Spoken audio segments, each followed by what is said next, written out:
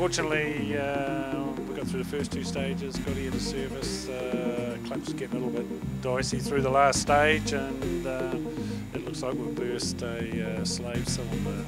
Unfortunately, it's an internal one, and I don't have another one here, so we're out for the rest of the rally, which is a shame.